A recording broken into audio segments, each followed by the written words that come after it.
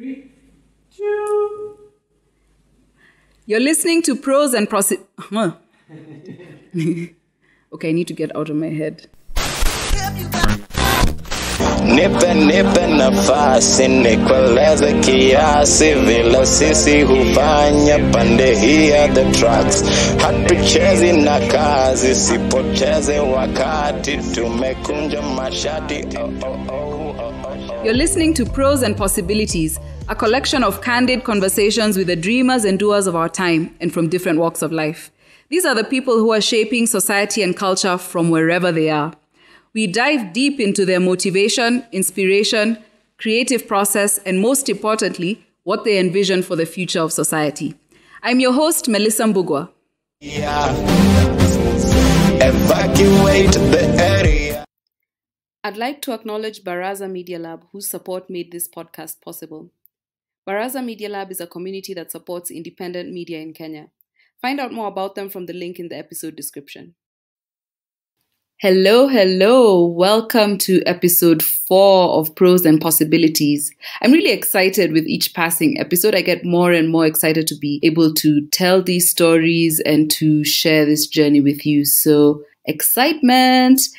If you would like to connect more, follow us on the socials. Let's connect there and on email as well. You can find the details in the episode notes. This episode, I get to speak to an old friend of mine, Mbithi Masya, who's also the maker of one of my favorite films ever called Katikati, which is one of those mind-bending films that's also a redefiner of what African film can be. So I'm really excited to be able to speak to him and share the conversation with you. He's also the man responsible for introducing me to Just a Band back in the day. And I love Just a Band so much since day one. And the theme music in this podcast is by Just a Band. And you can check out a link in the episode notes as well. So on the day when this interview was recorded, Mbithi had the sniffles. And I'd just like to share with you in advance that it was not COVID-19 and he's in good health. It was simply a case of the passing sniffles. And he's in good health. So I will read you his bio and then we can get right into it. Mbithi is a filmmaker, writer, and artist who has won recognition and several international prizes with his film Katikati. He is a founding member of the acclaimed experimental art collective Just a Band, whose collaborations include musicians like Childish Gambino, Owor Arunga, and many others. His direction of music videos has earned him recognition from local and international press such as the New York Times, Fader, Huffington Post, and OK Africa. He's also a co-founder of NBO Film Festival. Hi, Mbithi, and welcome to Pros and Possibilities. I'm really excited to have you on as my guest because I've known you for so long and I also stan you and your work. So this is an amazing chance for me to ask you questions about your work. All right. Yeah. No. Well, no pressure, but it's a pleasure to be here. I'm looking forward to the conversation. Yeah, awesome. So, of course, well, I would have asked you this anyway, but I feel it's even more important now in 2020 to ask you how you're holding up and where you're finding peace and sanity from these days. I don't know, man. I guess holding up, doing well. Kenya, I think is a great training ground for adversity. Like I was even talking with some friends earlier about how, when the lockdown first started, or rather when the first case was reported, like we did have panic buyers, but we weren't like Americans who just bought toilet paper for no reason. Yeah. Like, post-election violence taught us what is necessary for our homes. So guys were like shopping essentials to be able to survive in the house for like 2-3 weeks and stuff like that. Anyway, point is, economic adversity and all these other things that are not new to most Kenyans leave us not in a good place, but it's not unfamiliar with these feelings. So yeah, so it's fine. I'm dealing with it okay, I guess, and just weathering the storm. Yeah, and how are you finding your sense of peace and sanity? Because there's been so much going on just every day around us.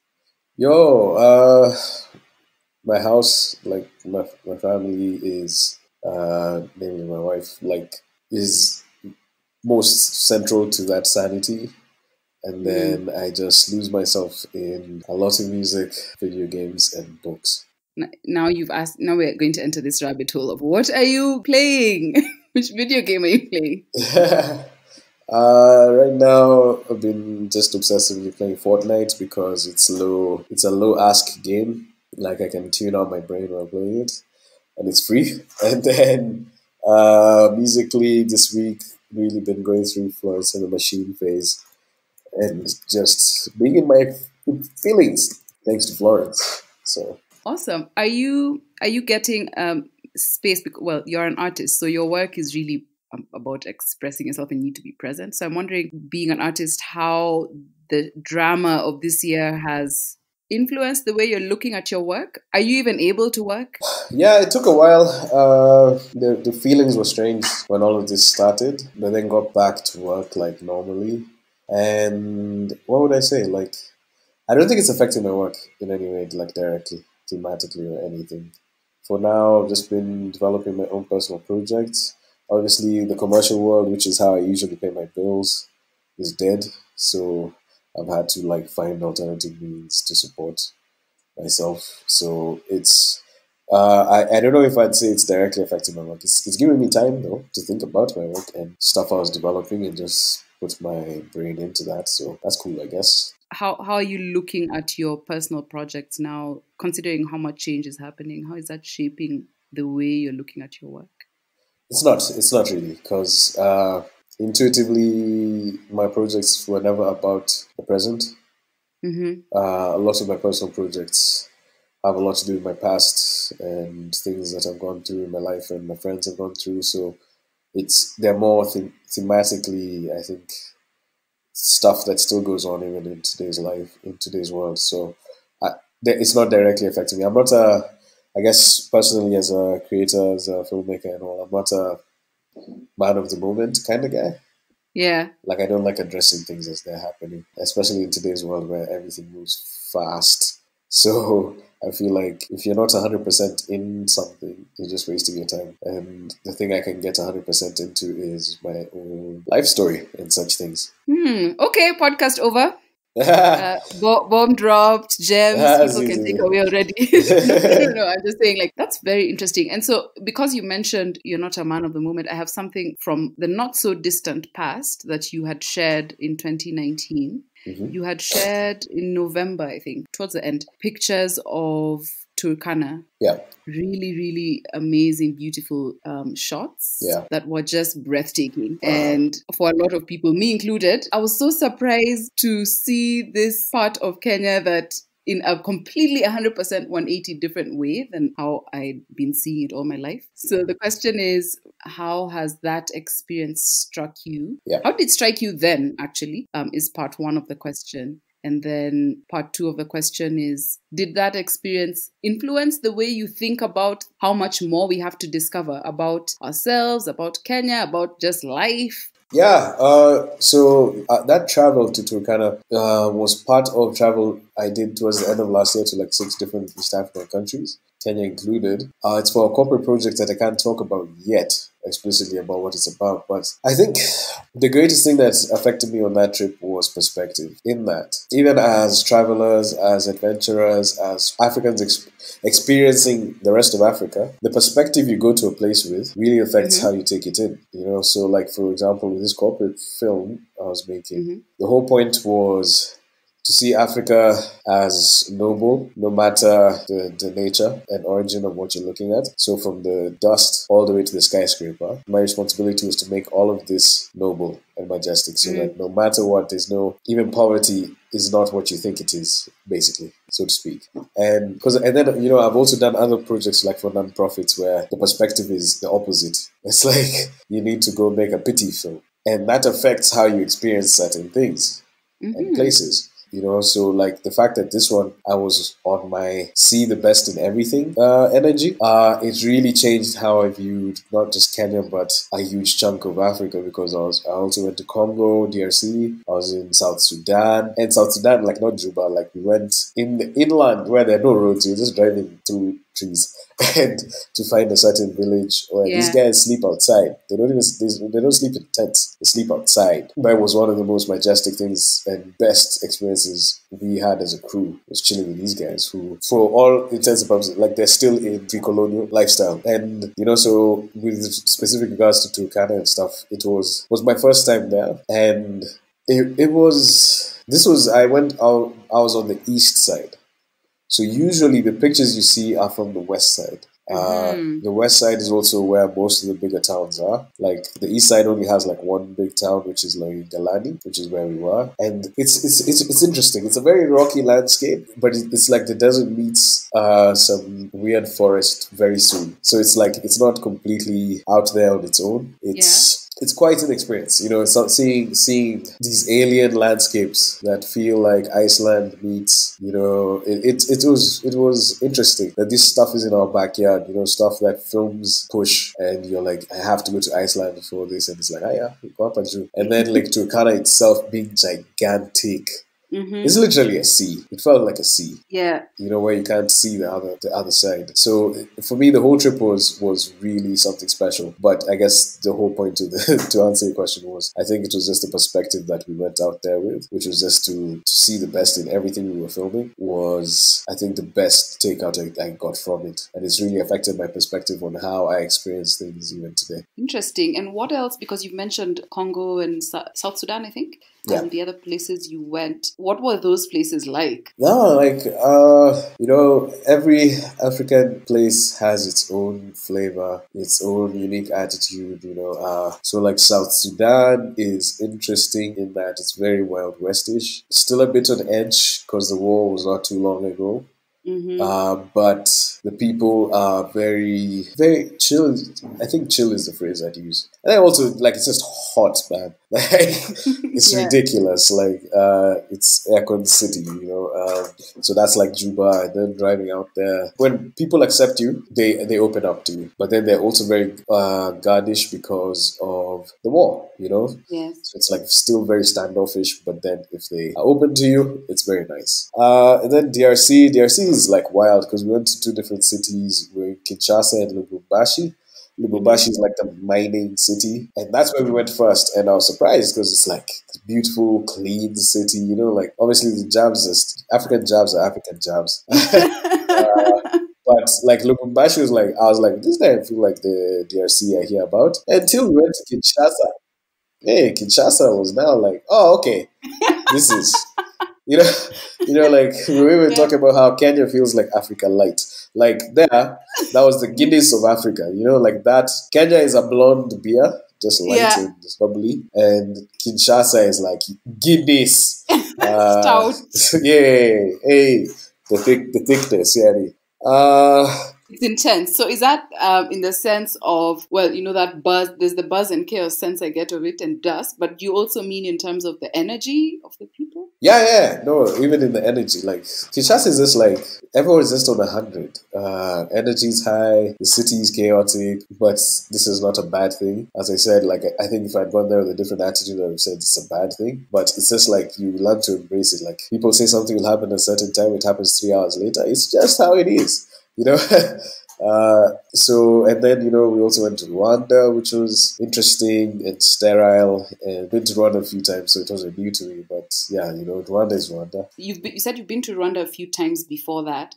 Was there any difference in how you perceived it this time, given the nobility lens you had gone with? No, I think I've had now Rwanda in several trips in different perspectives. Yeah. Because, my wife is half Rwandese, so there's family there. So I think I've gone now 4 times, and each visit has been with a very different lens. But the last 2 were a bit the same. So the last 2 was this trip for this corporate film. But then the one before that, I was invited by the state for their 25th celebration since the end of the genocide, 25th anniversary. So I also had a nobility aspect there. Like there, I was being treated very well. But then the trip before that was not. It was like staying in hostels and, you start missing some of the conveniences. It didn't feel as easy to get around as here. And it's a bit confusing with all the hills and everything in Kigali. But all in all, like, I think my Rwandese experience has always been positive, just because the nature of my trips have been more family-oriented before. The perspective you go in with then makes you experience something very differently. It really does. I think it really, really does affect how an inconvenience can be either part adventure or part like I hate Africa, I want to go home. It depends on how you're looking at the stuff, you know? Yeah, now I'm wondering how much accommodation, how much room should we give for that shifting in lenses? And you know how in Kenya, for example, the past few years, we've seen just so much go, the opposite direction of what we would hope.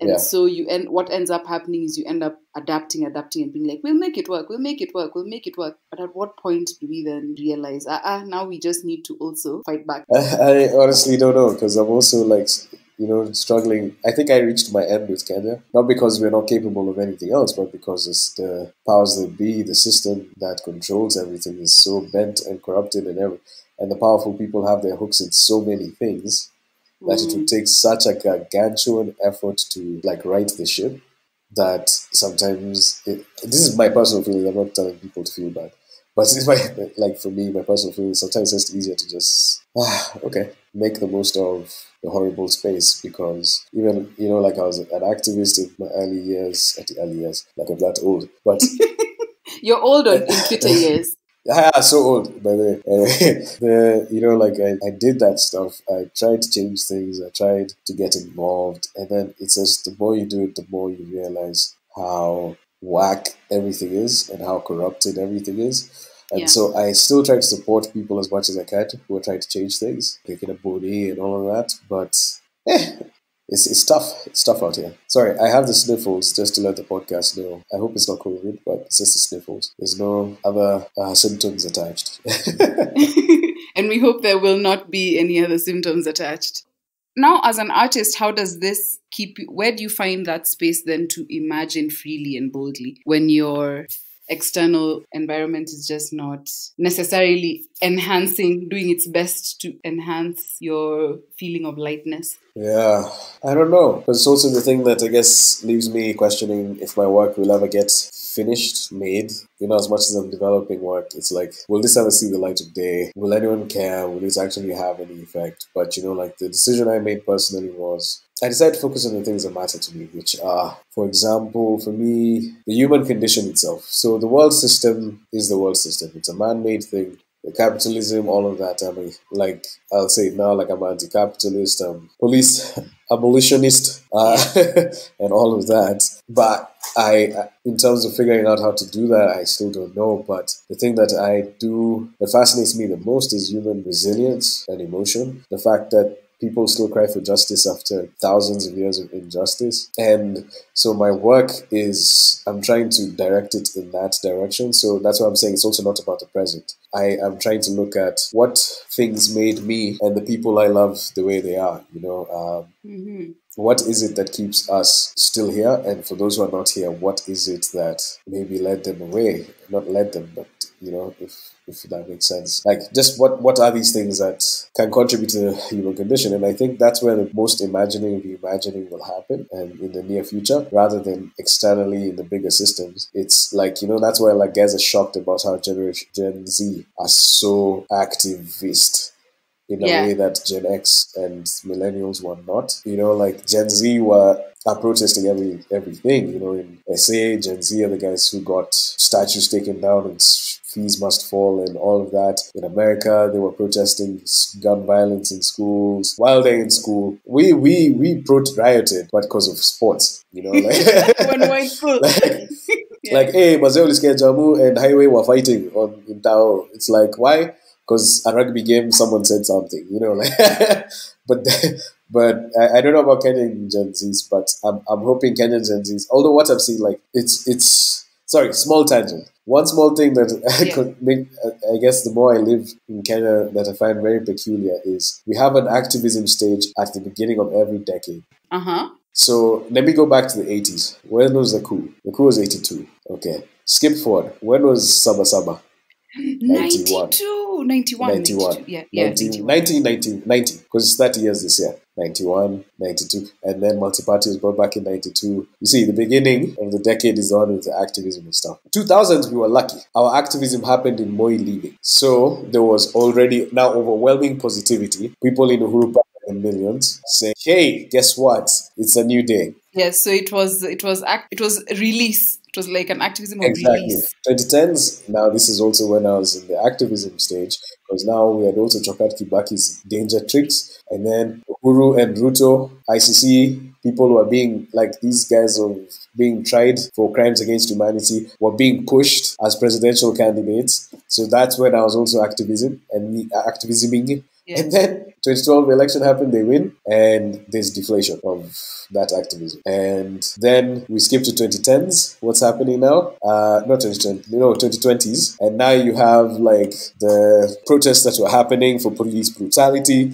and all of that. And I'm just like, now I'm waiting for 2030s to see if there's another. Like, it's like we shoot Fura at the beginning of a decade, and then there's like something crushes us and deflates us back into operating. Compliance. Yeah, exactly. Compliance is the one. Interesting. That's really interesting. I never thought of that before. But is this activism, like over the decades, is it even changing? I don't know if it is. Aside from Boni, even now Boni is just a veteran, because those 2010s I'm talking about, I was there with Boni, Yeah. like, not at the wave, like I was like behind him in the protest. I was also in the protest. I remember actually going to protests. Yeah, we used to. We did. Yeah. And I even had an organization I had started with some friends called Kureni Serious, which was about civic activism. Like we were doing shit. But then, anyway, my point, this was a side story. I don't know why. But yeah. It came up because you talked about how you find for you, you focus on the human condition. Yeah, I think that's, I guess, where I settled, because it's like no matter how creative we got with educating, civic education and all these other things. We even had a TV show. Like I worked on a TV show, Shahidi. No, what is it called? With Uongozi, Yeah. where it was like a reality TV show like Apprentice, but based on leadership and proper leadership. Hey, it tanked like a nonsense, and anyway, yeah. Okay, so you focus now on the more long-term sort of, in spite of context, human condition. Yeah, because, at the end of the day, we still have to be kind to each other. And I think, hopefully, if kindness wins, the systems can't exist with kindness. The systems exist with greed, in my point of view. And kindness and greed are not, there's no overlapping on that Venn diagram. Those are two different circles. They're like two tires, front tire and back tire of a car. So that's why, like, I just decided my focus is there. Whether the work will get made or not, it's faith I have. That's the only thing I can hold on to. And yeah, so we'll see. And your work really is, I'm a huge fan of Kati Kati. I've watched it so many times. I don't know how many times. I still watch it on Showmax every now and then. And so using Kati Kati as an example of your work, all your work, I think, or most of it, is very edgy and bold. It basically doesn't make apologies for being itself. It's whether or not the audience will fully be on board or fully understand what it was about. Your work is just there as it is, authentically. Yeah, so is there an opinion or idea or just way of looking at things that almost everyone disagrees with you on, that you still fight for? You've not backed down. No, I think where I have been lucky is it might not, my stuff might not be mainstream, Mm-hmm. but it does connect with some people. And thank you very much for your kind words just now, and I think that's the thing because even like we started like Kati Kati, that was such a big risk for me because I had not told a story on that scale in terms of like being a feature. I was not sure if the strangeness and the weirdness I was writing, it felt right in my gut, but I wasn't sure if it would feel right by anyone else. And to the point where even the producers, everyone didn't know until it came out how it would be received. And the fact that it connected with people not just here but elsewhere, and I'd go for festivals and Q&As, and people are talking about not ever having connected with African characters in an African film, where because sadly a lot of African film is watched out there in an exotic way, in that it's like a peephole into the strangeness and peculiarities of Africa, that they're peeping through a window and they see it, so they don't connect. They just watch. It's like an aquarium or a zoo. They watch the Africa and they go. So hearing people connect with a character, like directly. So rather than talking about it as being great, this or that form-wise, people were talking more emotionally, which for me was the win. I know the form of Kati Kati is rough around the edges. It was a lot of us learning what to do. So the fact that people looked past that and went to an emotional place, for me is the win. And that kind of stuff is what I keep pushing for. And sadly, even though you've done it once, people always question it because it's such a gut inspired thing and you can't share gut feelings. And then sadly, a film, until it's done, even a script doesn't give you, even you can pick your favorite film and then go read the script. Mm-hmm. And then the only problem is you'll have the film in your head already.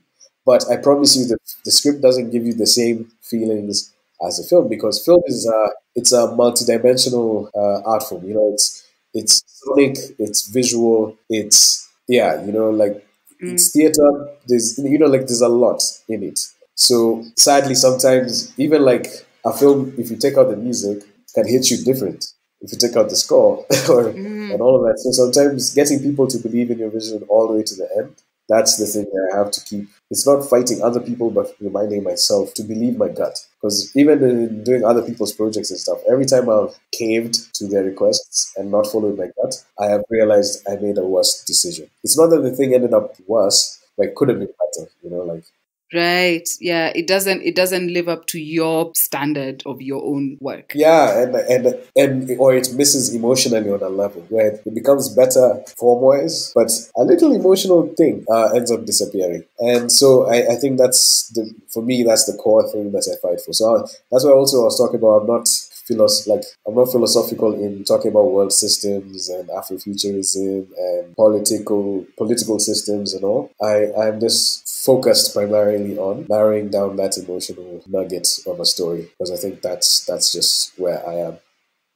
And what do you? And I don't want to ask what's your process because I kill chickens. And yeah. then I spray their blood all over the house. And then you do, and other weird artsy people process. I mean, for example, in this season, staying grounded is such a big theme, for example. What have you learned or observed, if there's anything new that you observed about the human condition the past few months that's sat with you? I think this year has forced people to be a lot kinder to each other, a lot gentler with each other. Like it's the first time where, these rise and grind people who are like, yo, you and Bill Gates have the same 24 hours in a day. This is the year they have no place in life. Yes. And instead you have people checking in on each other. And, it's not just, are you okay financially, but are you okay? Like, and are you taking time for yourself? Are you resting? Are you panicked? Are you anxious? I've seen more people being asked that than I have before in my life, like completely, through social media, through personal interactions, because everyone knows how crazy the situation is right now. But it's not like this is new in life generally. Pressures have always been happening, it might not be, this one is just that it's being applied nationally. But, people have lost jobs before, people have had, economic crises and all of that. Because this year the shakedown it's catching us in our family relationships, our marriages, our jobs, it's everywhere. Yep. And even parents nagging kids for when you get a job, it's like, shut up. It's a different world. Like, they're not doing that, because that's why I'm saying, like, that rise and grind thing is not there just because everyone knows shit is whack right now. And it's like, just, are you okay? Are you surviving? Are you keeping well? Cool. You start there. So that kind of kindness and gentleness is something I guess I really liked seeing. You've dropped so many bombs, and I mean as in gems already so far. I have one final question, which you probably answered already in a different direction. What are you feeling hopeful for these days? Small things. Hopeful. For example, I'm just super hopeful. I've been getting really excited every time little things happen. So like I see one flower blooming. The sun coming out. So I've even found myself really looking forward, I guess also because of the slower pace of life, really looking forward, for example, to my morning coffee every day. That literally keeps me excited and going. It might sound like, oh, it's sad. No, it's not sad. I'm starting to notice little things and to feel hopeful about small wins as well as the big wins. So I'm just curious, what comes up for you? Yeah, I don't know. Like, as I said, for me, the main thing I look for is just peace to go up on my day and grounding in different ways. But I guess what I'm feeling hopeful about, I guess it is also like what I was just talking about in terms of this year, how it's forced everyone to be different. And I said I'm about to oppose something I said. Yeah. And Perfect. I was talking about how like the world systems are so rigid and like look sometimes impossible to change. But COVID has changed so much already, like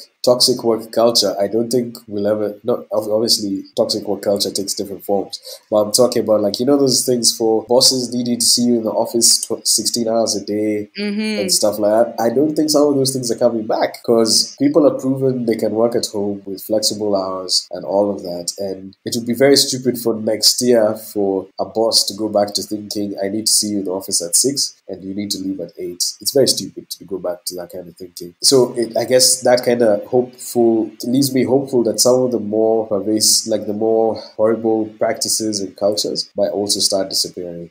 So I don't know which ones, but hopefully we can keep that kind of trajectory of just writing, and inside a few years ago, I guess, with like Me Too's and all of that, just correcting years of injustice. It's happening slowly, but hey, it's good.